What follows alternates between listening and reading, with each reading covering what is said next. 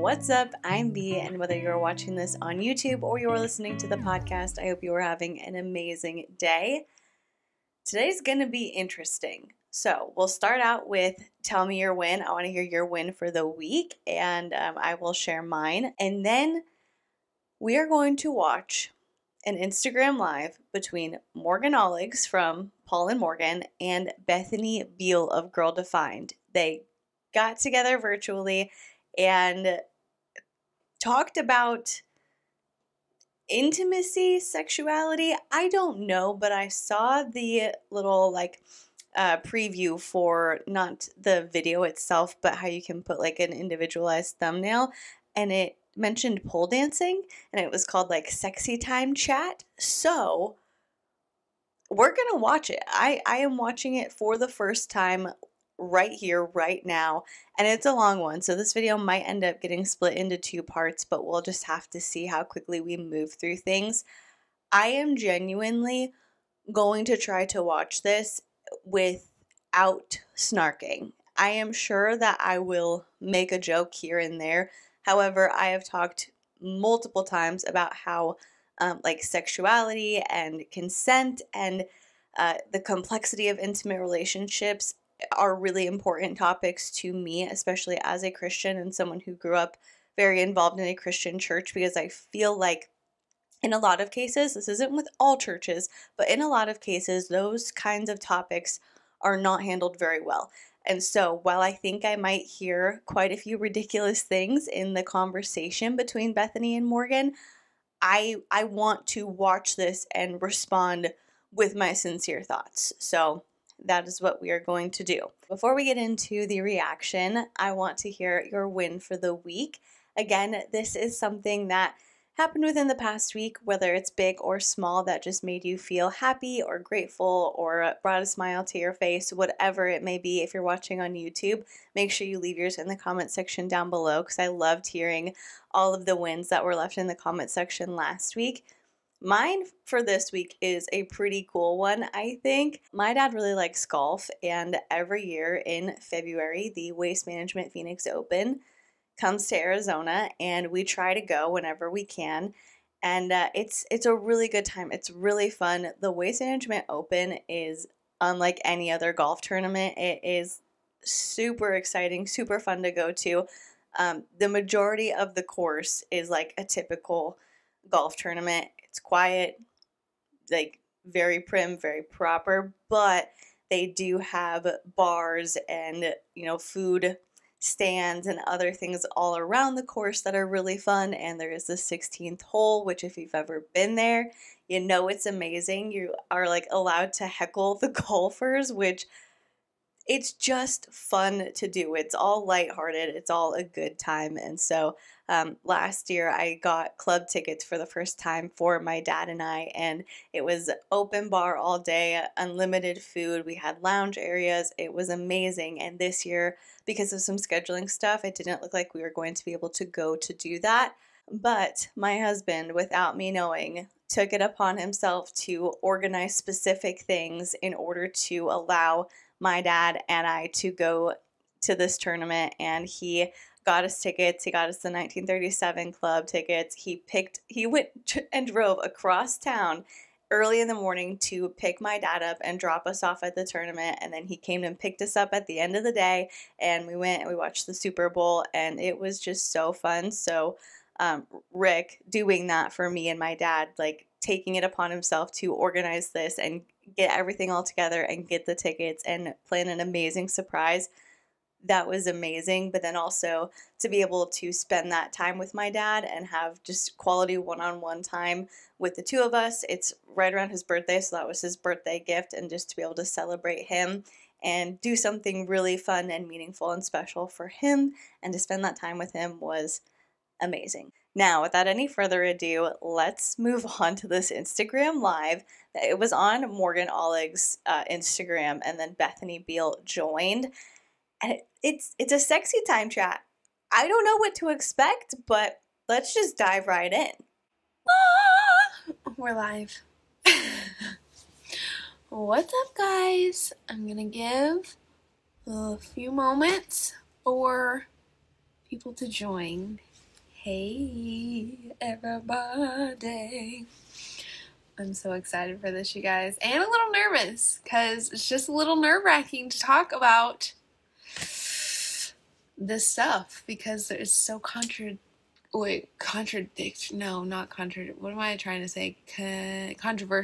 That's what I'm trying to say here. Hey, guys. It can be. Oh my goodness, welcome everyone. I'm so excited to talk about all this with you guys. Yes, this will be saved. Ben Joseph says, what am I in here for? Great question. All right, let's see here. All right, Bethany is about to join. She said, great question, and did not answer it. So we are just in anticipation right now. Been on right on time. Like, wow, this is a big deal, you guys. Okay, is it letting me accept it? I don't know. Okay, there we go. Woohoo! Look at us. We're so on time. Here we go. I know. So Davey is about to leave. Dave's coming to pick him up. So if you hear like small noises in the background, that's that. And then Audrey is sleeping right here, but she may wake up at some point and I'll just be like nursing her underneath this. So amazing, because you are Superwoman and that is how we do it. you just, you got to do what you got to do. I love it. Where is Luca right now? He is downstairs with Paul. So, yeah. The dad? This seems like such a bizarre pairing. I know I said I was going to try to like listen to the advice and whatever it genuinely is that they're talking about.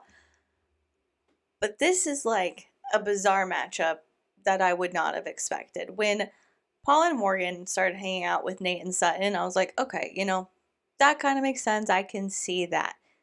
This to me just feels very odd.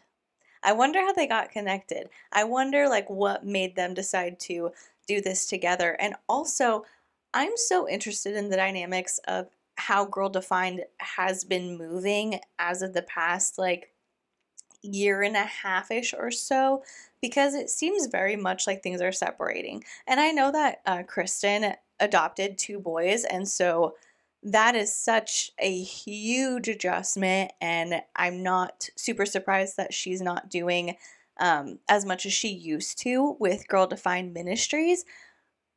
But like, it's just an interesting thing to witness happening. And also, you know what? I'm not even gonna get started on this tangent, but like all of the side pieces that Bethany has, it feels like she is just cooking up a pot of mismatched spaghettis in terms of business ventures, throwing them at the wall and seeing what sticks.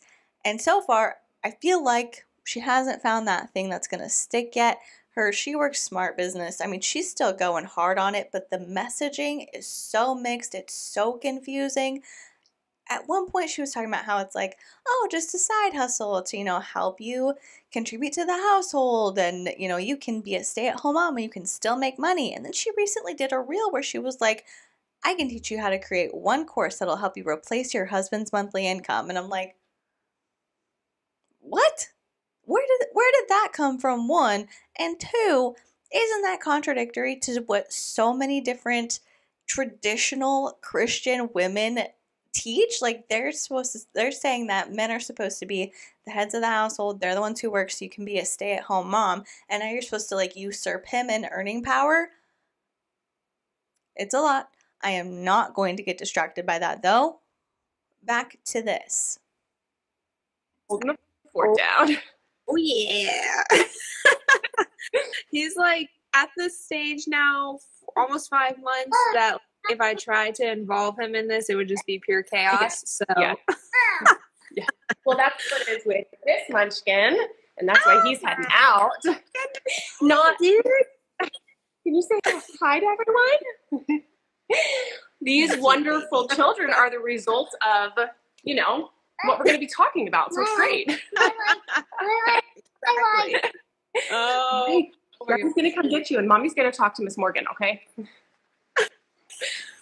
Look at this. We have quite a group joining. Miss Morgan. That's so churchy. I do that though. That's so funny. Calling her Miss Morgan is something that like resonates internally with me, because even when we had Monks and Beans, when we were doing kinship foster care, I would introduce adults that were not familial to them as Miss or Mr. And so I'm just like, I'm with you on that one, Bethany. I don't know. I think it's just a force of habit, something that I don't even think about. You just call adults like Miss or Mr. or Mrs., whether it's their first name or their last name.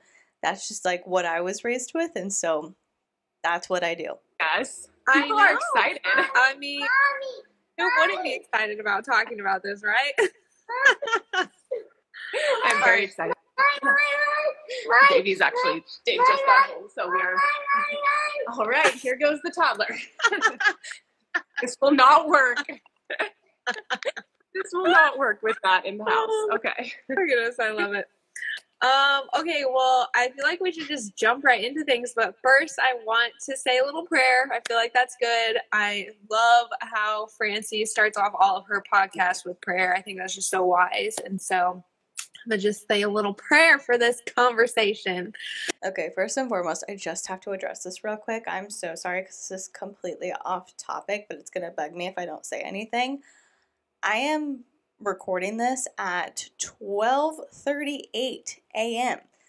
because this is literally the only time that I have to record this in order to get it up next week. So it's late. I've been up all day. My eyes are at the point where they're so tired that they're like squinty and watery. And so if I'm making like a stink face, but it's just with my eyes, and you're watching this and you're like wondering what I'm thinking, I'm just processing the information. Like, I'm not thinking anything in particular. That's just how my face looks right now. Secondly, though, it's interesting to start this with a prayer. I noticed, because I've been like catching up with Paul and Morgan a little bit lately, not super in depth, but just seeing if there's anything I want to talk about on the channel. And they did a video where they reacted to some of the things that Jen from Fundy Friday said about Morgan in the video that she did about them recently. And they started that video off with a prayer too. And I don't know how I feel about it. I understand, especially if you're making religious content, wanting to have an intention for the video or the episode and wanting to pray before you do it. That's totally something that, like, I understand. That doesn't seem odd to me. But doing it on camera is something that makes me feel a little bit uncomfortable. I'm not quite sure why. I'm trying to figure out what it is, but it does feel a little bit showy. And I think that's kind of the thing that immediately throws me off about it, is like, you don't have to do this in public. Like, you don't have to do this on camera in front of everyone. You could have done this privately before you started and then just gone into the video. But she's gonna pray, and we're just gonna keep it moving. Heavenly Father, we just thank you so much for this opportunity to come together as sisters in Christ and just children of yours and talk about something so beautifully designed by you, Lord, and just talk about what it looks like to be God-honoring sexual human beings. And I just pray that you would lead this conversation and let there be fruit from it, and just encourage and edify everyone who is here, including me and Bethany. And it's in your son's name that I pray this. Amen. Amen. This is so fun. I know. I know that we are gaining some followers because of this, because people want to hear about it, and then we're also losing some. There are some people that are not happy that we're talking about this. Oh, and they've let us know too. They've let us know that they're unfollowing us. They can't just unfollow us peacefully. They have to just let us know. Oh my goodness. Oh my goodness, yes, I love it. Well, all right, so for those of you guys joining, maybe you don't know why we're having this conversation or what this conversation even is, but That's me. So I'll give a little background. I have seen you, Bethany, post several times about Francie Winslow's podcast, Heaven in Your Home. And I I don't know, it was one of those stories that I just kind of oh, I need to check that out sometime, and had it. And finally I did last week and was like, it's so good. It's so good. And so I was just so encouraged listening to Francie talk, and the first episode that I listened to is titled Becoming Sexually Adventurous Part 2 with Dr. Glenn and Phyllis Hill. I have notes, just FYI, on this side, so if I keep looking that way, that's why. But I was just listening to this podcast, and it was so wild. And sadly, it was so wild because it's like these three seemingly solid believers.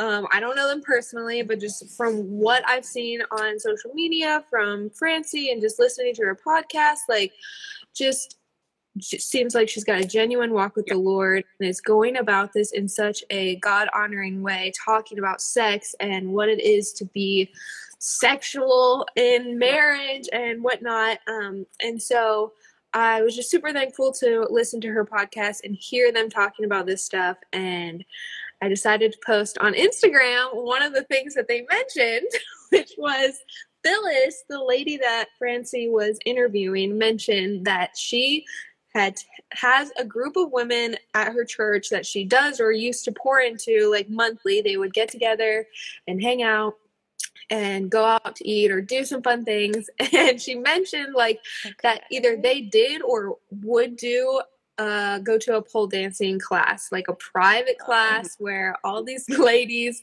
learned how to pole dance / lap dance for their husbands. I'm assuming these were all married women, whatever. And I posted about it, and okay, it was a little rambly to get to the spice, but that's spicy. That's going to be interesting. I wonder how they feel about that. Asked if women would do this, and they were like,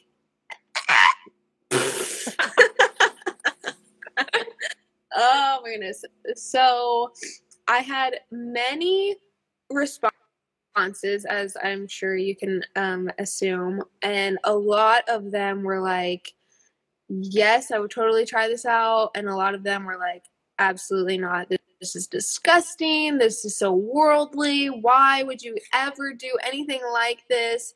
And obviously, like, we're not about to buy a pole and bring it into our house. I mean, maybe some of you guys are. I don't know. But so like the whole conversation really was about just like, are you okay with becoming like sexy for your husband? And like, it seemed like a lot of women were not okay with that. Why do you think that is like why? Oh, wait, are you asking me? Yeah, I'm asking you. Is someone else here? Like, who else could you be talking to? Yeah, it's interesting because like I listened to that episode too, and I've been listening to Francie. You know what? Bethany does a lot of very cringy things, but I genuinely appreciate how much she doesn't care. Like, that she is being cringy or goofy or looking like an oddball. Like, I genuinely appreciate that about her. I have so many criticisms of the things that come out of her mouth and the things that she puts onto the internet. But that's one thing that I'll give her. We met at a retreat like a year and a half ago, or I don't know when, like in the last year or two. And she's so awesome, so amazing. So I've gotten to meet her and a lot of her mentors, like personally at this retreat. And even the stuff she's been sharing, it is so like, I think the biggest reason that a lot of women struggle with this is because one, we've just come up with these ideas on our head that there are like certain things that are Christian and there are certain things that are not, which I even when it comes to like lingerie, it's like, oh my gosh, you'll give someone some lingerie or you'll, share about it and they're like, oh my gosh, that's just too much. And I'm like, too much? Like, you're about to get naked. What are we talking about?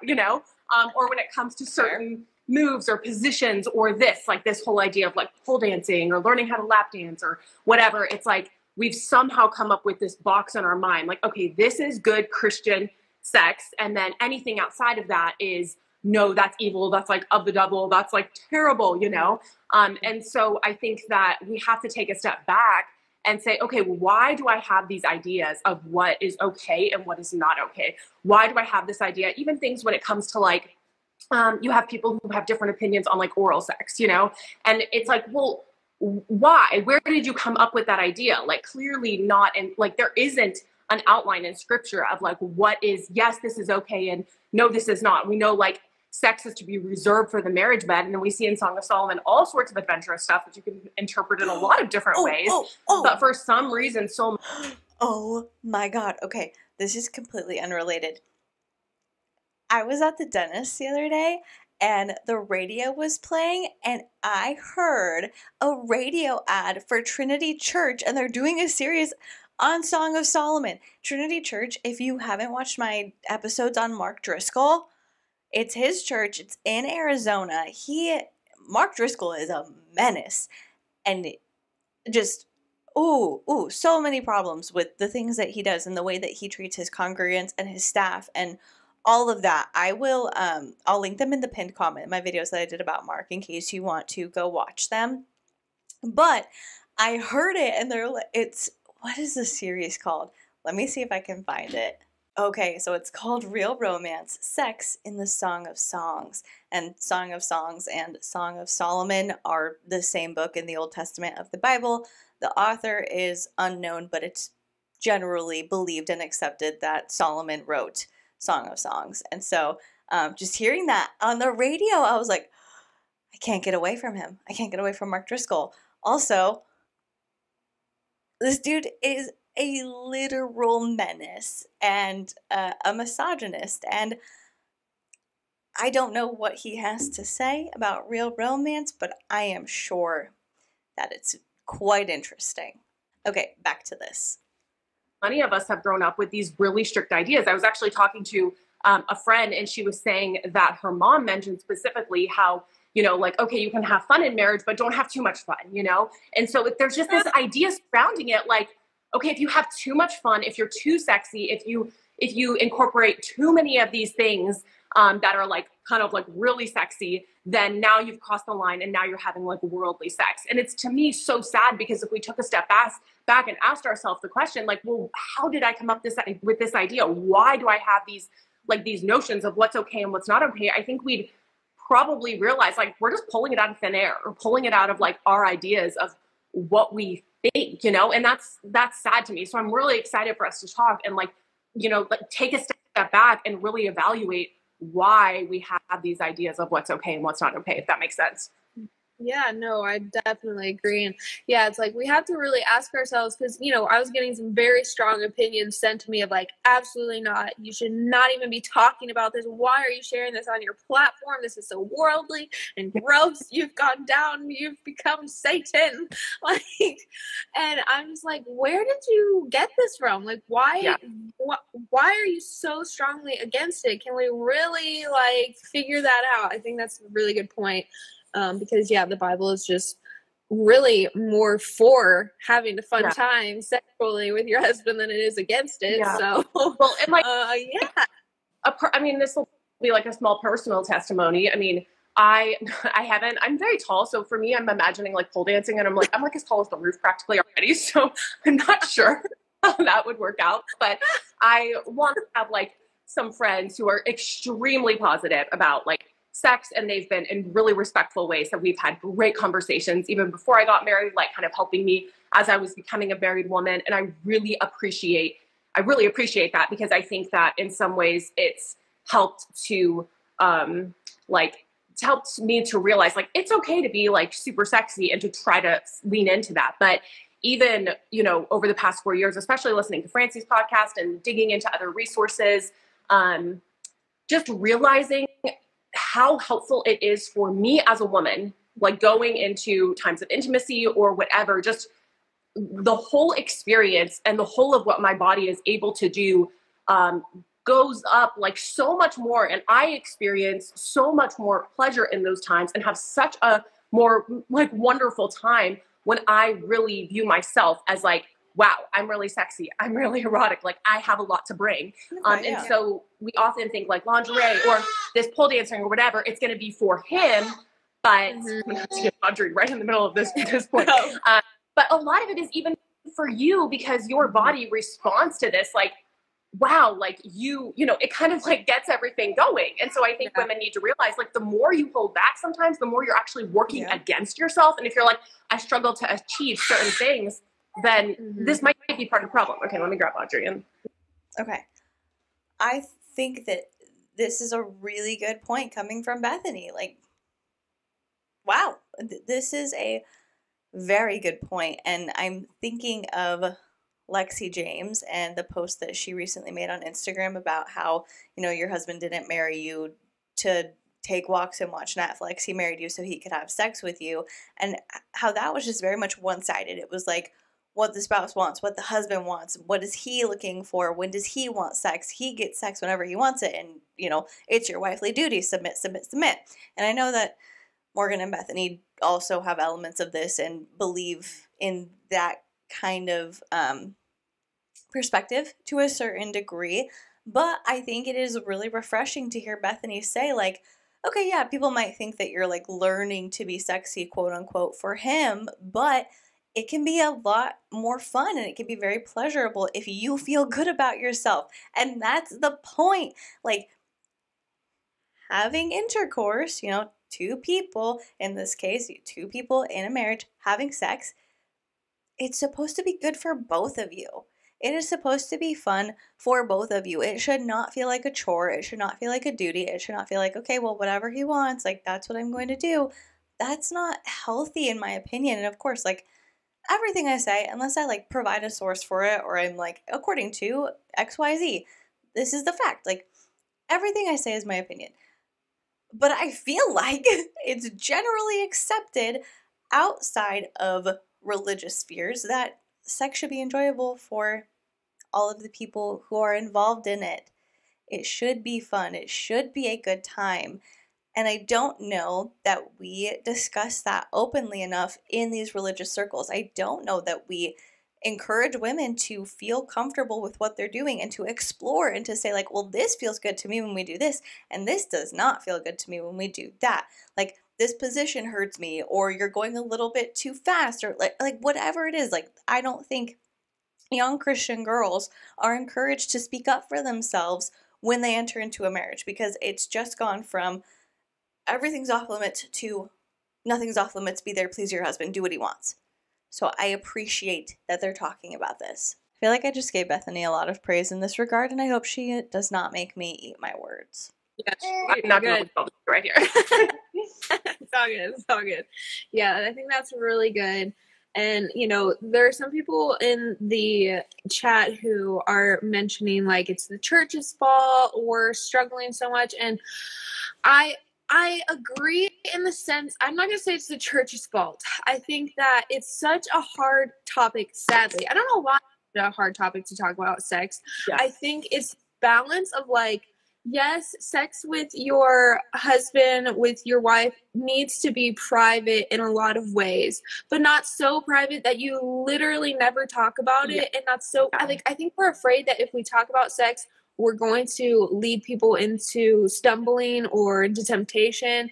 And I get that. And I agree that there has to be a balance, but the church, I think, and a lot of people, Christians, have gone so far to the other side of just not talking about it at all that it's damaged people.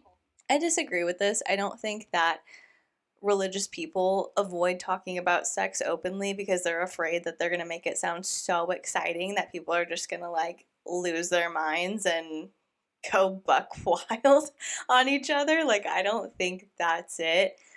I think it's because of the example that is largely set by the church. Like, the church is responsible for dictating its own culture.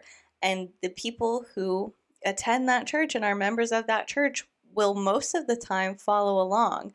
And so if the church or if leadership at the church is speaking about sex in a very vague kind of way, then people are going to follow. I think there's a lot of shame that is set up because it's more often than not talked about in a negative way, and like the dangers of sex and the risk of sex, and oh my gosh, the world is going to crumble and fall to pieces if you even think about having sex before you get married.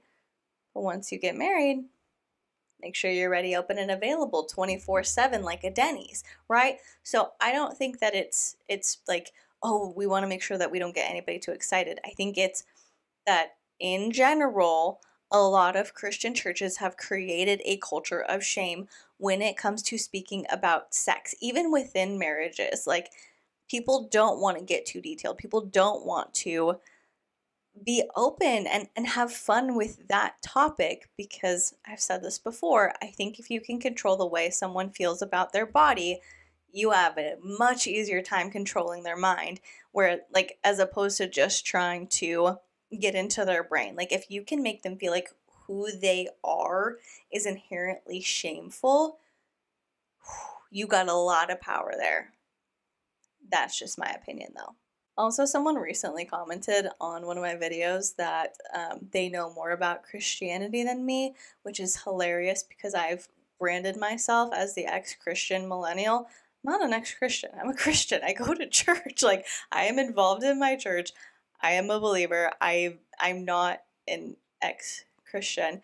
I am a millennial because of my age, because of the year that I was born in. But as much as I criticize the church or organized religion, the church is a very broad phrase, but as much as I criticize organized religion or Christianity or certain Christian influencers, it's always coming from a place of wanting to make things better. It's not coming from a place of like, I hate organized religion and I'm an ex-Christian and so I want to tear everything down.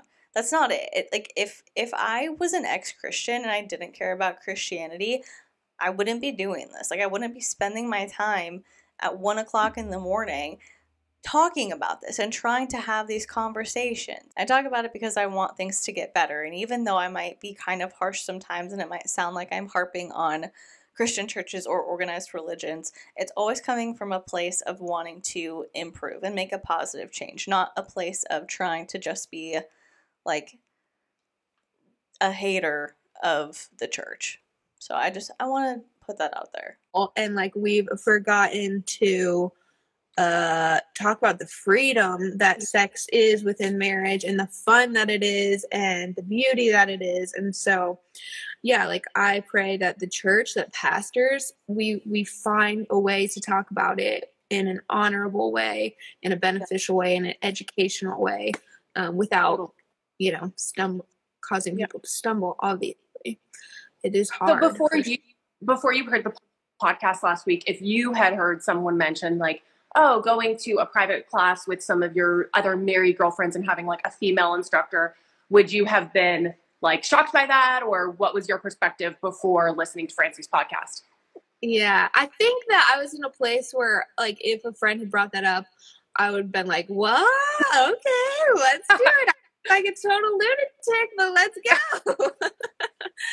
But like, had you mentioned it maybe a few years ago, I think I would have been like, I think I would have been embarrassed and like felt awkward because lack of confidence in like the sexual woman that I am allowed to be, like, or just not believing that I'm allowed to be that. And not believing that like it's not just for my husband, like it's for me too. Like, yes, my husband's gonna love it and enjoy it very much, but like I'm allowed to love it and enjoy it too. And I don't think that was like a church thing that I've like was instilled in me. I think it was just like, I don't really know. Honestly, I'll have to like break that down eventually. I won't do that here, but I think just allowing myself to recognize that it's okay and beautiful and fun and amazing to be a sexual woman in my marriage. Yeah, I don't know. Good for her. What kind of? I think a lot. Yeah, go ahead. Go ahead. And I'm sure you do too. Like anytime I talk about this on Instagram or I've written a book, it was more for single and married women, but I'll get a lot of like DMs or just like conversations about this, comments. And there is so much like struggle in the area of like sexual intimacy for couples. And it's so hard because even a few years ago, a friend and I, when we were both newly married, she was like, oh, it would be so cool if I could find like a sex therapist like me and my husband, just because this is such a beautiful area. And we're like, we don't know everything and we have certain struggles or whatever. And she's like, but I don't even like, do you know a sex therapist? And I was like, I don't even know one, but I was like, that'd be really cool to actually see one.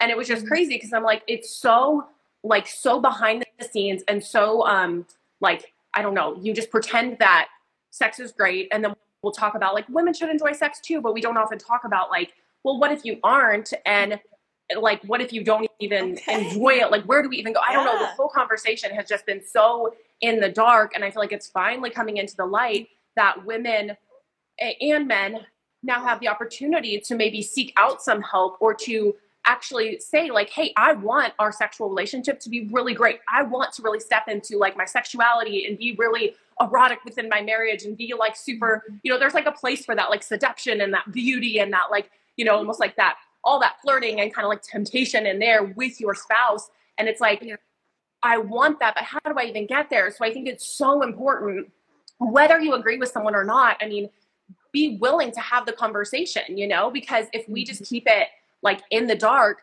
then you might be like, yeah, I see a few women talking about it, but sex is like a really miserable place for me. Like, you have to enter into the conversation. You have to be willing to reach out and get some help. And I actually did post, I'll post it on my stories afterwards, but there is a sex therapist that I came across on Francie's podcast. She interviewed, her name's Tish, and it's like, that's probably one of the first sex therapists I've ever come across that like I've heard Christians like openly share about. And it's like, man, like these resources should be more available. Like, this conversation should be more upfront so that we can get to the place even where we feel confident being super sexy, you know, and be confident feeling, hey, I could actually do something kind of wild and crazy just with my husband and not feel so much shame or embarrassment about it. So I know we're all coming from different places, and I think it's important just to have that open mind and be willing to like figure out what are the steps I need to take to get to that place. Because wouldn't it be so beautiful even in a few years if you could get there, you know, like, and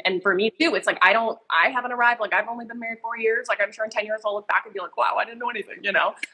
But it's like important that we keep having these conversations and keep taking steps forward, or else we're just going to stay stuck right where we are. And I think there's so much excitement and beauty and fun to be had.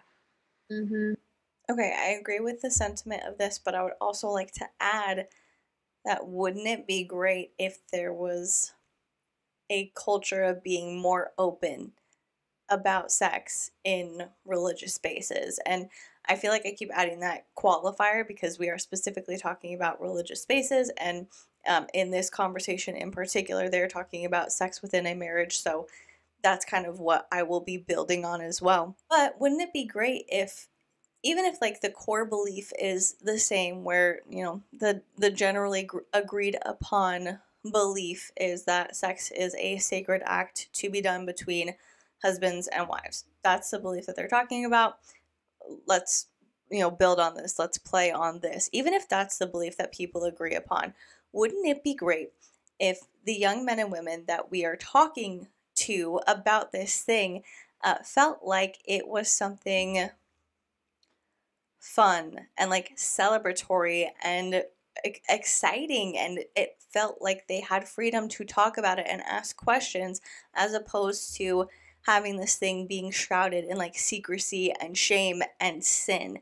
Because that's the thing, sex is like one of the only things where it can be both a celebration and a sin, according to the church. And that is so confusing. Let's think about the other things that pastors preach against: lying, cheating, stealing, gossiping, alcoholism. Like, all of those things are all bad, like all the time. They're never spoken about in a positive light. And maybe there's justification for some things, you know, I'm speaking very broadly, but it's like, oh, is it okay to tell a white lie if you are protecting someone's feelings? Whatever. We can, like, those are nuanced conversations, but in general, those things are all spoken about negatively. You've never had a pastor come on stage and be like, you know what?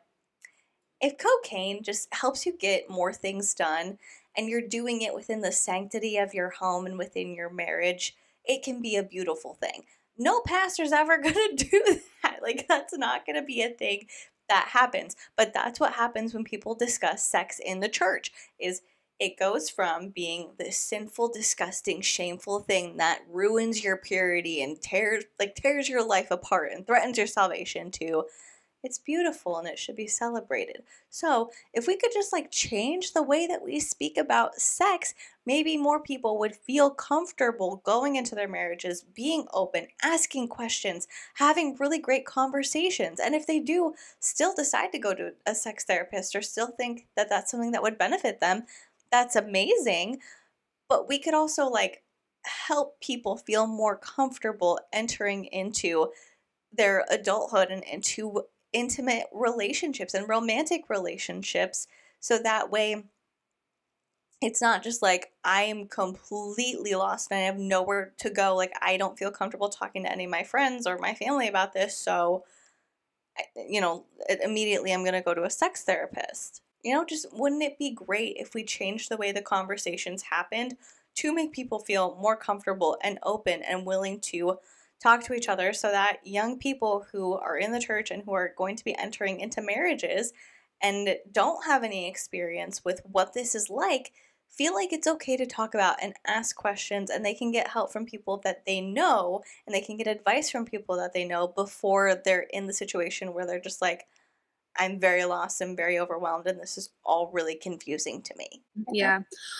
What do you think? Like, I feel like, I personally know I have friends who like would not have conversations about sex with me at all. Like, they will not open up. And it's not like I want details or I want to share details, but it's like, let's just like check in on each other. I think that's really good to have a community of women that you can check in, and your husband can have a community of men that they can check in on each other and like encourage one another. Oh, baby. And like, I don't know, how would you like one. If you're watching the video version of this, Bethany just picked up her baby. She has like the little duck fluff on the back of her head. Her hair is so cute. And do you have that type of community, and how did you find it? Have you had to be the one who kind of like initiates those conversations with friends, and how does it go? Because I'm thinking of some friends that I'm like, man, I want to like have these conversations, but I have no idea how to bring it up. Yeah, totally. So I have one friend in particular who we've been friends for a long time, like from when we were single and all of that, but her and her husband have both been in super respectful, like honoring ways, have been so positive about their marriage, so positive about like sex, and especially as women, like, I mean, we see on Instagram so much, like, it's like, oh, like I'll hang on to sex and I'm tired at the end of the day. Like, it's like, okay, well, do you think we're ever going to make any progress if we always talk about how terrible it is? Like, yeah, it might be hard, but we need to, get help. And so I have one friend who is super positive, and I'm sorry, what did she just say? It might be hard, but we need to get help? What does that mean? I'm very confused on what that implies. She basically, has just like made herself a resource and made herself available just by sharing little snippets, and I guess seeing if I'm receptive to those conversations, and I am, because I really appreciate that. But the idea that I loved that they shared in that podcast that I think would be so cool is to even like invite a group of women to do like maybe to work through. I know on Francie's podcast, there are different people that have courses, that have books. Like there's a book, I can't remember. It's one of Francie's favorites. It's something about like your orgasmic potential, something that. I can't remember it. I'll have to link it. But imagine like, I don't know, what if like you initiated and invited like a group of close girlfriends, like, hey, like maybe even just like 2 or 3 or 4, and said, what if we did a book study through this for the purpose of really talking through and encouraging and helping one another in this area, like super private, super, like this isn't like a big public, conversation where we're going to all share each other where you're struggling or where you're hoping to improve. And I think it'd be cool to see like, oh, who is receptive to that, who wants this, and then who doesn't. And it might give some idea of like, how to actually go there. I was doing that when I was in a young marrieds group. I had started to initiate Passion Pursuit, something like that by Julie Slattery and another person. And then like COVID hit, so we couldn't do it. This was like 2 years ago, but it was cool to see how much interest there was in that book, and basically how to become like super great lovers. And so I think it takes like one bold person being willing to put themselves out there. Because I like think when we talk about it on here and when we talk about it, like, I don't know, like with people who are open to it, it's like, wow, people really do want to talk about it. So I don't know. I think it just takes people like the people that are on this watching and like you, Morgan, and me to be bold and to make it less of this, like, oh, this is so awkward. This is so weird. Like, no, why can we talk about every other area of life? But when it comes to this, we have to just figure it out on our own, or we just have to struggle silently, or we just have to like wonder, am I the only one? And that's so sad. So Yeah. I don't know, what are your friends, do you have friends that are open about it? Like, do you have like a community like that? I definitely have like. It's crazy to me that Bethany and Dave have only been married for like 4 years. For some reason in my head, it was longer than that. Because I'm just like, my brain is reeling. I'm like, she already has 2 kids. They've been married for 4 years. She puts out this 150 questions to like make sure you're keeping connected with your spouse and like puts their relationship out there like it is just the pinnacle of what a biblical and godly marriage should look like. Because let me tell you, I've been married for 7 years and some change, and there is no world in which I would consider myself like in any sort of position to be giving advice on marriage or like putting a PDF out there of how to have a good marriage. That is just wild. For some reason, I thought it was longer. A few very close friends that like we'll have conversations, we'll recommend books or recommend certain things that whatever like we've tried or liked or whatever, but like you should try this or whatever. Yeah. And yeah, I mean, I think that's so beneficial. And it's like when we're struggling, like we have some close friends who called us up and just said, hey, we're struggling. We don't know like we don't know how to communicate this. Can you help us talk through it? And it was like, wow, like we were so honored that they called us up and wanted to talk about that. But yeah, I think that that's so important. Like I just know there are so many men and women out there closing themselves up in their marriage and not talking about this with close, godly friends. And I liked what Dr. Glenn in the podcast mentioned of just like, you know, there's one Song of Songs, like I'm going to have to do more research, but he like mentioned Song of Songs is like a group of people talking about sex. And I was like, wait, what? Hold up. And he was like, and some of those people were single people actually. And like, I just thought that was super interesting. And again, like I have to really look into that, but yeah, I was just like, man, like why aren't there, you know, godly couples sitting down and talking with one another? So yeah, anyone on here, I just want to encourage you guys, you know, whether you have to be the bold person or you have someone that you know would be willing to have these conversations, like talk about it. It's good. It's fruitful.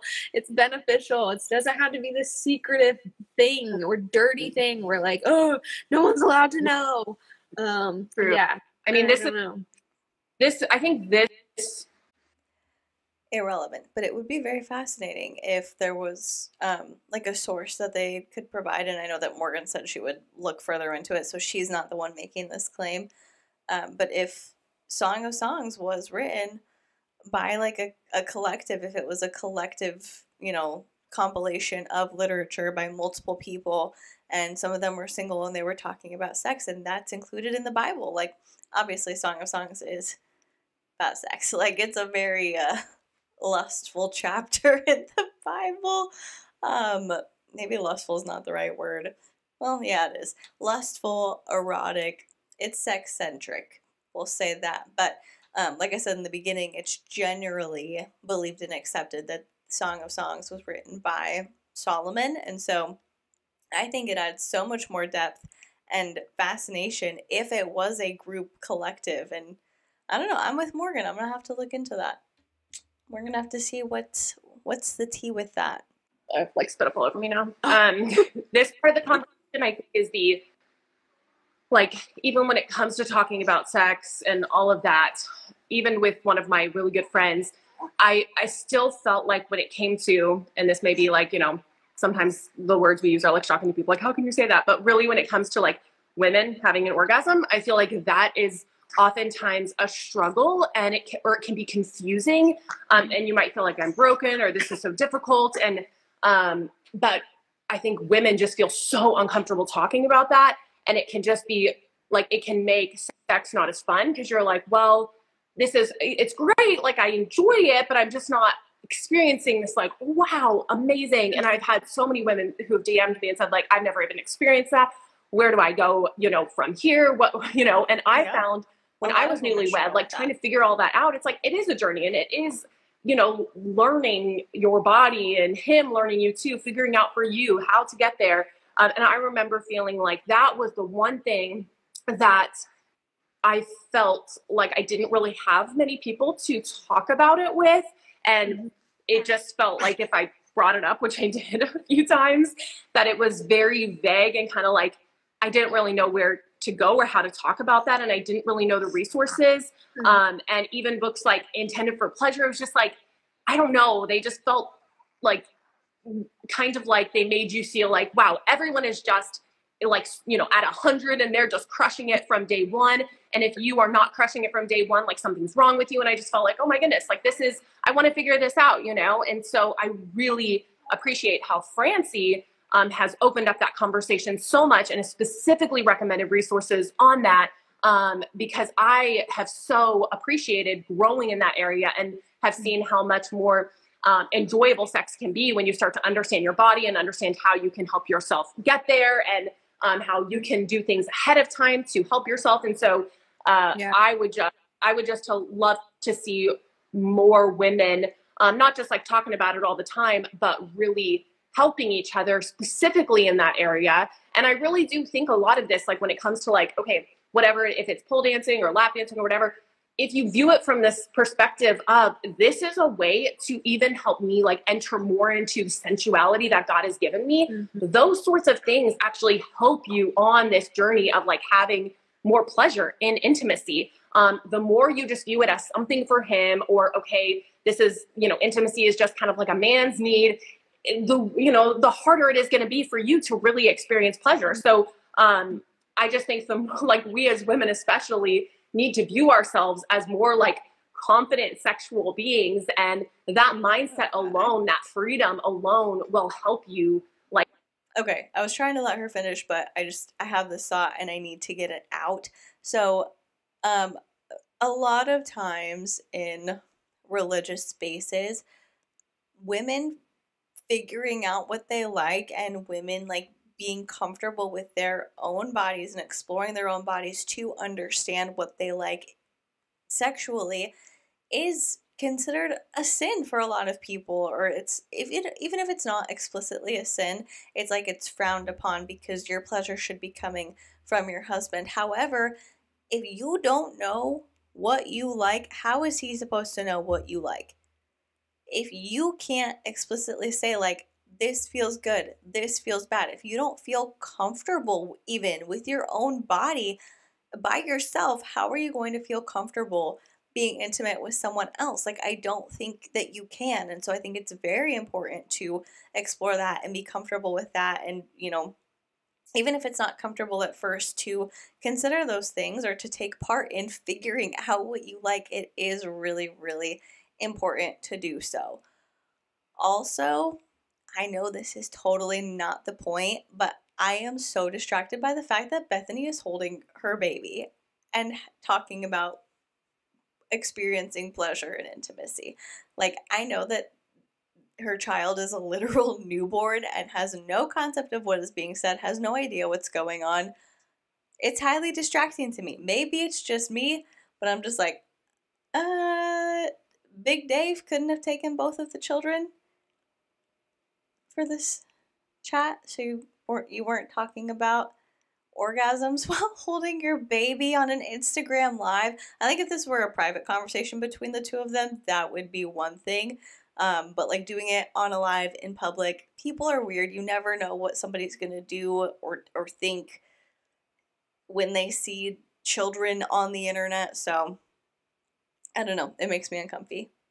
Achieve some of these like experiences that you probably really want to have. So I think all of this ties into, I don't know, like some of the issues a lot of us experience in marriage. I don't know if that makes any sense. I'm trying to like speak plainly without like just shocking everyone's ears 24/7. That's good. That's good. You're finding the balance. No, it's really good. Yeah, I agree. And I think just the Yeah, I like the idea of the lap dances and like learning, and like someone messaged me, was like, I wouldn't take a class, but I have YouTube some videos on how to give a good lap dance because I know that my husband would appreciate it, and I think it will make me just more confident in who I am as a woman. And I'm like, yes, that's great. Like, do things that make you more confident in your body. And I listened to a different episode of hers, and she was interviewing some woman who just said like, you know, I think like we've been trained as a society to like women to view themselves and their privates, I won't use words right now, but as like kind of ugly or just like whatever. And it's like, wait a second, like God designed this, like anything God designed is beautiful. And like to really start to retrain your brain of like, no, I don't know that I agree with that women have been trained to view like their sexual organs as ugly. If anything, from what I've seen, it's objectifying those, parts of women and women in general. And it's like these things are so desired that it almost doesn't even matter who they're attached to. Like, it doesn't matter who those body parts belong to, because they're just objectified, and they're like dehumanized or impersonalized from the woman as a whole. So, Hulk could have two meetings. Sorry. Yeah, that was a good laugh. Maybe I'm just slap happy. I am beautiful. Every part of me is beautiful. And my husband thinks that I'm beautiful. Like, why would I not? And like that, even just like retraining your brain to think that like can make sex that much more enjoyable. And I think that that is so true and so good, and something that I've had to personally work in. And so, yeah, I don't know, man. Also, I'm not trying to invalidate what Morgan is saying here about her personal experience, but if women are like conditioned and trained to believe that certain parts of them are ugly, why are those the exact same parts that we are told to cover up all the time? Because if we don't, we're going to cause other people to like lust after us and lure them into sin. That ain't adding up to me. It's a process, though, of having to work through it all. Well, and I like the point you made. I think it was on your stories. Like, every relationship is in a different place, and so if you are in a place where like you or your husband or you have a history of sexual addiction or pornography or a past history of being in clubs or whatever, it's like it's important to have wisdom. Like we do come from different places. So if you're like, wow, my husband has struggled with pornography, is this going to be like a trigger for him? It's like, have those conversations together, talk about it, and seek out wisdom from like a godly older couple, or reach out to like, a really trusted therapist and have those conversations. Because you don't just want to, if there is a specific struggle or a past history of something, it's important to be wise. But she's frozen. Is it me or is it her? Or is it? No, I can see you. Oh, maybe I'm frozen. Oh, no. Am I back? Oh, okay. Yes, you're back. So anyway, I was just saying, I appreciated how you pointed that out. Like, it's good to have like open conversation and to be wise and to seek out wisdom. And even like asking your husband, like you might, like maybe you're like, oh, he would never like that. My husband would never want me to do that. Like, have you asked him? And not like in a degrading way, like, you wouldn't want this, right? No good man would want this, right? Like, but be like, hey, like, throw it out there as a really positive, like, hey, what do you think about, like, this whole idea of, you can talk about it like a really good group of girlfriends, or even me just like looking up online just with like a female instructor. Would you like that, and you present it in a really. Why is this the example that's been used every time they've given an example of like doing something wild and crazy to make yourself feel sexy over the past 30 minutes? Like, let's pick on some other things that could be tactics that people could do, that women could do to make themselves feel better and feel sexy and like feel good and confident.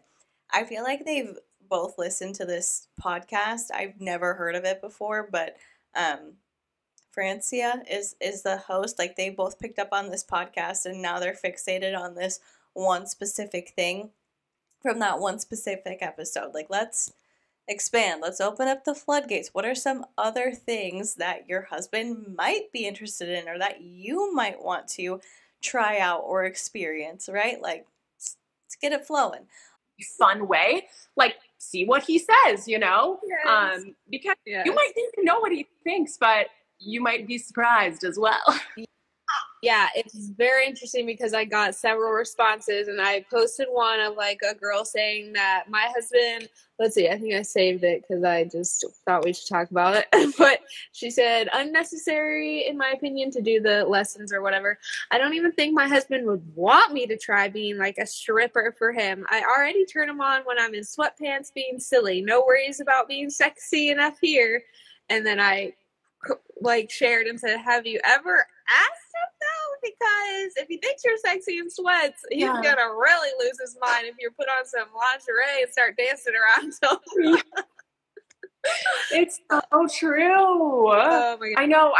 I saw a couple comments like that, and I don't know. I think that, like, I get the, like, oh yeah, he already thinks I'm so sexy, but I've even heard, you know, like, women say, like, well, we're, you know, eventually we're just gonna, you know, get naked and jump in, so why do we even need some of this other stuff or whatever? But it's like I'm saying, like, the tension that you create and the beauty that you create when you're like, okay, you're not doing everything, you're like creating that, like, ooh, we want each other more and more, like, oh, you're so sexy, you're so hot, even throughout the day, you know, flirting, building that excitement. It actually, like, really helps make the time that you actually are, like, physically together so much more exciting and passionate, because you've been building, like, your body up for this, like, ooh, this is gonna be so awesome. And you know, in dating, there's often so much tension because you're like, okay, you whatever boundaries you have, you might hold hands, you might kiss, but you, like, don't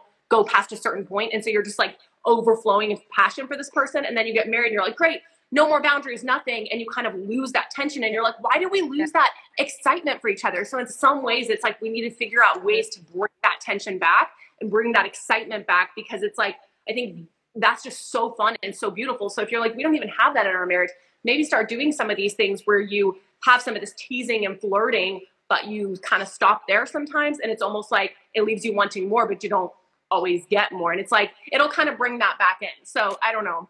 That's something important.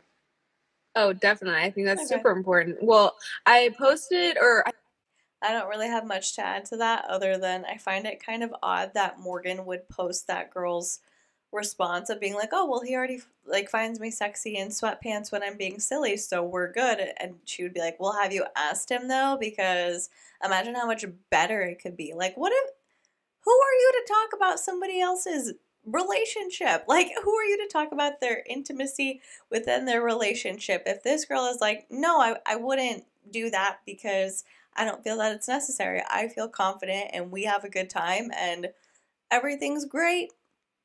Let her be. Let her be happy. You don't gotta be like, but have you asked him? Because imagine how much better he could like you if you did that. Like, some people don't like that. Some people are uncomfortable, not even because of, like, religious reasons, but just because it's like, you know, everybody has their own thing that they like. And so if what makes this person's intimate relationship work is being comfy, being goofy, being silly, great. Let them enjoy themselves. Like, you don't need to force people to, like, move out of their comfort zone if they don't see a reason to do that, or if they know that, like, I get the whole point of, like, going outside of your comfort zone is to test if you would like something, even if it makes you uncomfortable. But if they're like, I'm not interested in that, I don't like it, let them be. I think we posted on the Paul and Morgan Instagram recently, but there was this guy talking on a podcast, and he was saying, when you're dating, the devil says, take your clothes off, take your clothes off, take your clothes off. And when you're married, the devil says, keep your clothes on, keep your clothes on, keep your clothes on. And, like, that's so true. Like, Satan doesn't want you having enjoyable, beautiful sex. Like, are you kidding me? He, like, tries to ruin it because it ruins marriages. And Yeah, I'm just like, we have to bring that tension in that we had before marriage, and we have to bring that excitement in. It should be exciting so often, like maybe every time, I don't know, but obviously there are going to be some times where it's like, all right, we got to get this done. But most Well, I feel like it depends. I was about to go off on a rant, but I'm like, let me pull myself back, right? Like, let's be fair. If you both agree, like, hey, let's just have a quickie. Okay, yeah, like, let's just go get this done. However, if you're like, okay, well, let's just get this done because your partner really wants to have sex and you don't, no, I don't think that's an expectation of, like, that's how sex is sometimes. Like, you're just like, okay, whatever, you know, do whatever you want to me and let's get this over with. That makes me highly uncomfortable. But if she's referring to like both of you agreeing to have a quickie because you have somewhere to go or whatever, okay. If that's the case, okay. If it's the other scenario where you are just like putting up with it because it's what your partner wants and it doesn't feel good to you even a little bit, or you're not like happy to be engaging in that and you're just like, okay, well, let me, you know, grit my teeth and bear it. That's not okay. You don't have to do that. You should not be expected to do that. the time. You married how many years? 7 Like, almost. 7. Okay, so you're like a veteran. Oh, So I don't know if 7 years of marriage is veteran status because in the grand scheme of things, 7 years it's not that long of a time. Like it's a first grader. It's really not that massive of an amount of time. You know, it's still significant and it's 7 years of marriage and of making a relationship work, and that's amazing, but there's still a lot to learn at 7 years of marriage, especially when you get married young, like Morgan did, and like I did. I got married very young, and so when you get married very young and you've only been married 7 years, there's still a lot to learn. There's a lot of wisdom to gain from other people. what would you say are like, is there are like a step if it's like, okay, maybe someone's like, I can't imagine jumping into like learning how to pole dance or lap dance or striptease or whatever. Like, you having been married for 7 years, what would you say are some like simple steps that you can take to start moving into the direction of being like more sensual, more seductive, and feeling more confident in that? I think it's fun to have makeout sessions because, like, you know, how often are you making out with your spouse and like stopping it there? Kind of like you said, building that tension. Like, that's just like one simple thing to do with your spouse is like get on the couch and be like, we're gonna make out, and then whether your husband knows it or not, you stop and you're like, I'll see you upstairs in an hour. Totally. You know, little She's things all, like okay, that, Paul, I you're think done. are just so fun. And I think like for the woman making out and then like stopping and being like, okay, I'll see you in an hour upstairs. Like seeing the desire in your husband's eyes is, it kind of like sparks that, oh, I'm sexy and he wants me and this is great. Like that confidence builds that up. Yeah. So I think that's one thing. What's one? That's a fine tip if that's what you like and that works for you. Totally great. I don't see an issue with that. My initial thought, though, when Bethany asked that question, though, was, well, how do you perceive your role in a marriage? Like, what do you perceive your sexual role to be? Because I think evaluating that would be the first step to starting to feel more confident and being open to exploring more. Because if you just think, like, well, I am just here to, in terms of like sexual intimacy, I'm just here to please my spouse and I'm just here to, you know, just be available whenever they want me, you're going to have a very hard time being motivated to do things that make you feel more confident and make you feel more sensual because you don't feel like that's your place. Like you don't see the necessity in it or the value in doing that thing. And so that would be like first and foremost the number one thing that I would say to do is to really consider how you feel about intimacy in your relationship and whether or not you are like viewing yourself as an equal part in this, or if you're saying like, well, his desires trump mine, like whatever he wants goes, or because we're talking about traditional Christian marriages. So if you are on the, Lexi James train where your husband didn't marry you to take walks and watch Netflix, he married you to have sex with you, you might not even see why it could be important to feel excited and to explore and to try new things and to do what you like and to understand what you like and what makes you feel good. So that was like the first thought that popped into my head. Kind of thing that you would give? I think that, I just in my own experience and in talking to other either engaged or newlywed couples, because I talk about it a lot, so people will start coming to me like these newlyweds, and I'm like, I mean, I'll talk about anything. Even my sister Rebecca, she's so sweet. She just got married, and like her and I literally will talk about absolutely everything, and it's so great. But I think that it's like I kind of said earlier, like especially as a newlywed couple, for whatever reason, when it comes to sex toys or like how sexy can you be, there's always this like, is this okay? Or my husband would love to, like I've said this before, but like a simple example, he would really like to do oral, but I just don't feel comfortable with it. It's like, I think we, especially as women, especially as, in the first few years of marriage, need to ask ourselves, like, why do we keep asking what's okay and what's not okay? And why do we keep putting like these limits and these barriers? Are they grounded? Is this like a conviction and something real or just something we've made up? So my thing would be to really encourage, especially in the first few years of marriage, or if you have like a random conviction or boundary, to ask yourself, like, where is this coming from? And why do I feel? Where is it coming from? Why do I feel like that? I don't know. Maybe because so many people are conditioned to feel confused and ashamed about sex and not be comfortable in it and not be confident in it. Maybe that would be why.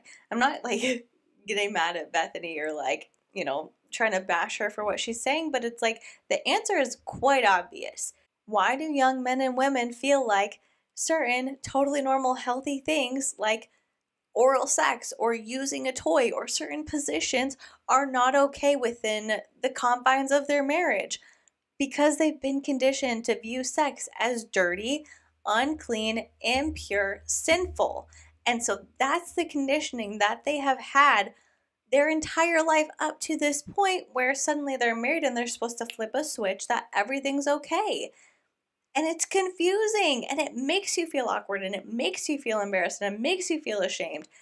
Like that's the obvious conclusion to me. That's the correlation. That's why people feel like that. That's why there's the issue. It's because they've been told that the concept of sex is dirty their entire lives. And now it's supposed to be this pure, beautiful, enjoyable thing. And they can't bridge that gap. They can't flip that switch. Because it's really difficult to understand something to be one thing for your entire life, and then till one day, because you signed a piece of paper, you said some vows, you ate some cake, to expect it to be completely different.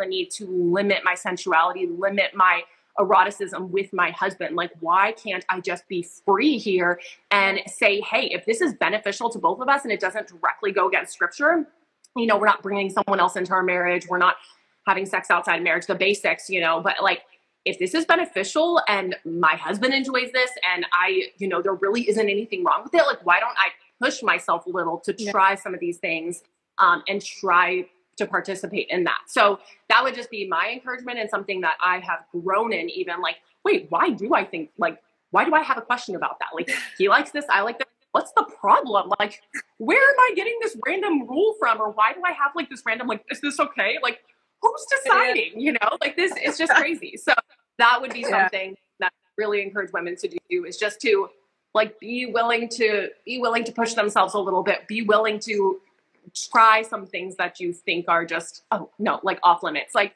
maybe we need to get into the off limits a little bit more. Like, in the, like I said, not things that are against the Bible. Right.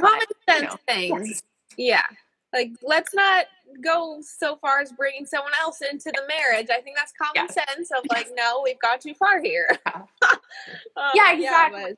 Like the obvious, like, you're not bringing someone else in, you're not bringing pornography, and you're not listening to the world and asking like, oh, what are things that are helpful? They have often a lot of terrible advice. Like, like, here's how to spice it up. But like, no, the reason that oftentimes, you know, like the forbidden or whatever. I was gonna make a snarky comment, and if you're watching the video version of this, you saw my face, but I'm gonna let it slide, and we're just gonna keep moving. Seems so great is because it's that off limits, that tension. So it's so much of what we're talking about is like, make yourself uncomfortable a little bit. Like, do those things that make you like, ooh, is this okay? You know, it's like, that can be really fun and bring like a lot of excitement to marriage. And you might realize like, hey, this actually is really fun. Like, it's not just his thing. Like, I can bring a lot. And also, I think husbands really enjoy when you ask for certain things, you know, like, I mean, Dave always thinks it's really great when I'm like, I want this or I want that. He's like, ooh, I like that. You know, like, you're so confident and you just know what you want, you know? And I'm like, okay, you know? And so even though sometimes I feel dumb or like I'm such a weirdo or like I feel like I look stupid, I'm like, he thinks it's so great. So I would just encourage you to challenge yourself maybe and be like, okay, I'm gonna ask for something, or I'm gonna kind of like throw him off a little and be like, hey, I want you to do this, or I want to try this. Yeah, I love that. I think that's such good advice. And yeah, like, I think it would be very helpful if she could give specific examples, and I understand why she might not want to, like, give an example of like asking for this or asking for that, because it is related to her marriage, and so maybe she's not comfortable like sharing the specifics, but she could give some examples that aren't directly related to things that she has asked for, because again, we're talking about how there's a lot of shame and secrecy and not being open, and this particular segment is very vague. Like, they're really not giving a lot of detail to help the people who are watching this here. agreed. Our husbands think we're way sexier than we think we are. Like, I'm always surprised by like when I do something like the smallest little thing, and Paul's like, "That was so sexy," and I'm like, "What?" Oh my goodness, it's so funny. Well, I don't want to keep you much longer. I think that this has been an amazing conversation, and we need to do this again for sure. I'm looking through my notes real fast because I saved a few like screenshots just to double check to see if we should go over any of these things that people mentioned in my question box. Okay, so this one's interesting, and I've heard people say this. This girl said, not sure about like doing the class or learning how to give a sexy lap dance. Even in marriage, we're not supposed to have our husbands lusting after us. And I'm like, is that even possible? Like, lusting, is your husband ever lusting over you? Like, I don't even know if that's a thing. I don't know. What do you think when I read that?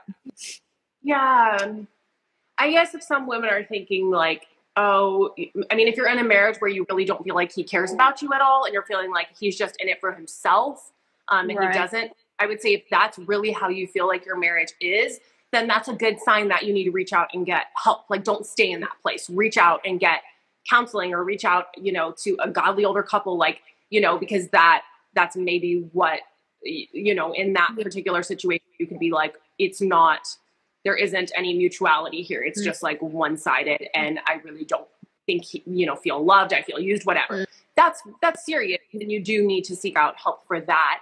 But I think viewing, you know, like whether you have the higher drive or he has the higher drive, like viewing your differences, viewing just what you both can bring to the table as really exciting and kind of fueling that desire, instead of viewing it as a bad thing. Instead of being like, oh, all he thinks about it and all he wants is, you know, sex. Like, well, you know, maybe try like enjoying it more and giving it more. Maybe he's like a small starving man in the desert, you know, like maybe try entering into it more, and you'll actually see, like, I get why he wants this so much. Like, it's actually really awesome, you know? Because our thoughts do directly fuel our emotions and our feelings. So if you're constantly thinking like, this isn't even that great, or I'm exhausted. I love how Francie talks about like, this can actually be very life-giving for the man and the woman. And I think so much of like this stereotype of women with the low drive, it's because we haven't really experienced all that intimacy is supposed to be and all that sex is supposed to be. And so I think, you know, taking time to really learn and taking time to really challenge yourself and to grow, you might start to see like that desire and how it can actually be so beautiful. And you might find yourself on the side of like, hey, I actually want you. Like, I'm the one initiating rather than always responding or being like, not tonight, you know? So that's kind of like a tangent, but Yeah. I don't know. I hate to like categorize men and women different, but it's like women have kind of given themselves this reputation, and you see it all over the internet, of just being like less desiring. And I think we just are perpetuating that problem by giving into it rather than going like, no, naturally I might not feel like I'm desiring, but I can change that, and I'm going to do what it takes to heal my hormones and, you know, think differently so that I can become a really sensual, erotic woman. And Francie, if you are not listening to Heaven in Your Home, Francie Winslow's podcast, like, go to the beginning, start there, because you really can become this kind of woman. And I truly believe you can get the help or get the healing physically, emotionally, mentally, to get to the point where you are the one that's like really desiring and wanting to go after your man. Yes. I'm like stuck on stupid because she said maybe her husband's like a small starving man in the desert. I don't even know where that came from, but it threw me off entirely. Regardless of that, I think it would be really valuable for the person who left that comment to try and analyze what they're actually saying, because in Christianity, whenever the term lust is used, it's almost always in a negative way. It's almost always like related to and closely associated with sin. But when you consider the definition of lust and like what that word means, it typically is just like a sexual desire towards someone. And so if you're feeling sexual desire towards your spouse or your partner, are you not then like lusting after them? But because you are married, again, related to this conversation, is it a bad thing? Is it bad to lust after your spouse? I don't think so. And again, intimacy, in my opinion, is supposed to be enjoyable for the people who are involved in it, not for just one person. So what would be so terrible about exploring different ways to make that intimate relationship even more exciting? I love it. That's awesome. Yeah, I think everything you said was great, and I agree with the lusting stuff. I think like the one like scenario that I can think of, is just like if your husband is only desiring you to please himself and then like throwing you to the side, like that's a major issue and you all need to get help.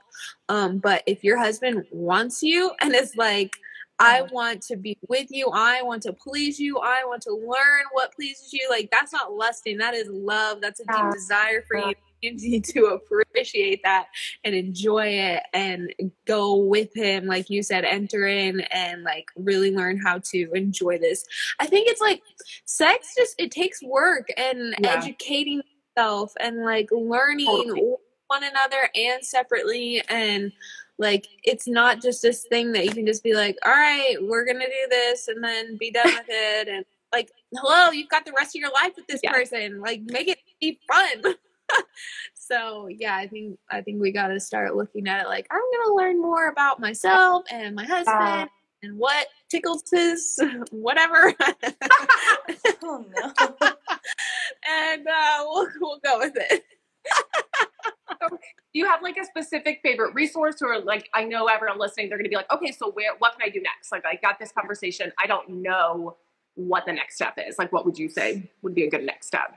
Well, go follow Bethany Beal and go follow Francie and her podcast, Heaven in Your Home. Like, I mean, I'm honestly really just starting to find more resources on my own. Like, I gotta say, Paul is much more the like, I'm gonna learn more about this and like figure out how to please my wife and take care of her, and I'm like, I'm just gonna wing it, and I'm like, no, I need to like figure this out. like granted, I'm a talented gal, but like, education doesn't hurt. And so good for Morgan. I love that confidence. I'm gonna keep learning. So that, someone just commented, sex chat for Christian wives podcast is great. That's one that I've been wanting to check out for sure. Yeah. What would you say, Bethany, is your kind of go-to resource or encourage women to check out? There's a couple. I mean, obviously Francie's podcast, Heaven in Your Home, I think is like the best place to start. And really just starting is so, so great.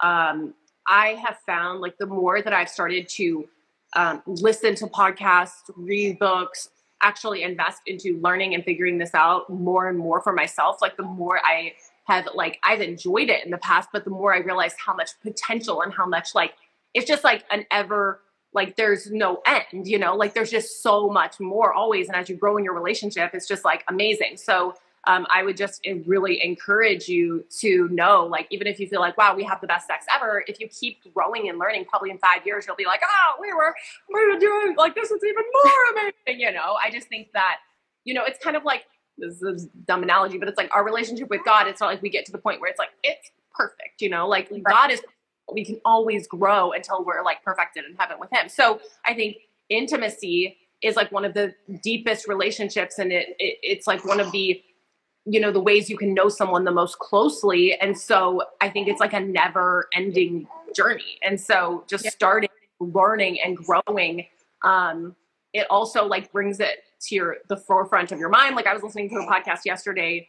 It was on the sex chats and it was all about flirting. And it was like, you know, I've probably kind of been slacking in this area. And it made me think like, oh, I need to go like, you know, try out some moves and try some flirting, you know, it like brings these things to your mind. So I think, and it like kind of like, ooh, like I have someone I can like try this with, you know? So I just think like getting excited and digging into these resources can be like just hopeful to make it top of mind.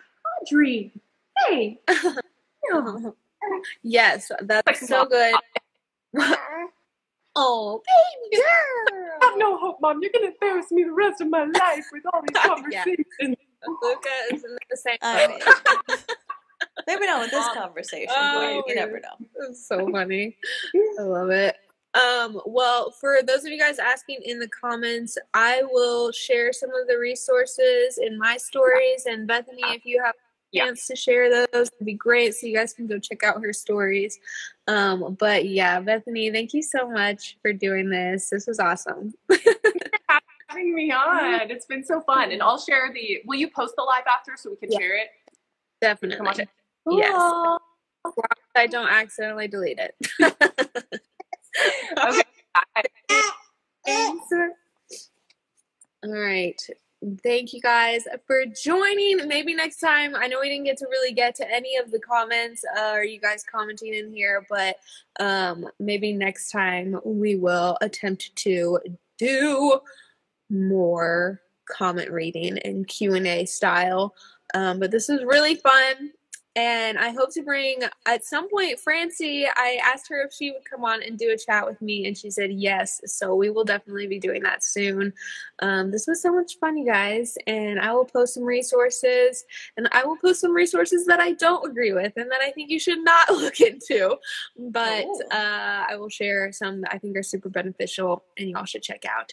Thank you guys for being bold and brave and watching this live and chit-chatting with us. I think that it is such a blessing to our minds, our marriage, and just the future of our marriage as well. So yeah, you guys are great. Love you all. Hope you have a great, what's today? Tuesday? Oh, Valentine's Day. It's Valentine's Day. Happy Valentine's Day. All right. Love you guys. Bye. Okay. Well, that was interesting. I wouldn't say that I agree with every point that they each made. However, I do feel pleasantly surprised by that conversation. And also, Morgan, if you're looking for Christian women to talk about sex with, I'm available. My Instagram is inside the honeycomb, so just feel free to hit me up. Like, I'm sure you would love to hear my thoughts and my opinions on the matter. So just let me know. That is all I have for this video. Obviously, as their video was going, I gave my comments throughout, and so I don't really have much more to add, other than I would just like to reiterate that I think it's really great to start having these conversations, but it might be more helpful to give specific examples and get more in depth with the things that they're saying, because it did feel like they just listened to one or two specific episodes of that podcast, and then that's what they went on. And instead of trying to build more on it, it was just like, oh yeah, the pole dancing class. Like, no, let's talk about it a little bit more. So I would have appreciated that. But other than that, I honestly feel like that was a good start, and that could be a good like starting point for people who watch Morgan and Bethany to start thinking about like, wow, maybe it's okay for me to explore more. Maybe it's okay for me to ask questions. And so if it does that for somebody, then that is amazing. And I want to hear your thoughts, all of them, the good, the bad, the ugly. And if you're watching this on YouTube, you can leave those in the comment section down below. And while you're doing that, if you would consider liking this video or subscribing to my channel, that would be incredible. And if you're listening to the podcast, it would be so amazing if you could leave me a rating and or a review. Like, that would be truly awesome because I do not have very many ratings, and ratings would help the podcast grow. So, you know, they would be cool. If you would consider doing that, I would really appreciate it. And if you have done any of those things already, thank you so much. I'm so appreciative of you, and I love being able to just sit here, hang out with you, and talk about whatever. Thank you so much for watching. Please be kind to people, and I will see you in the next one. Bye.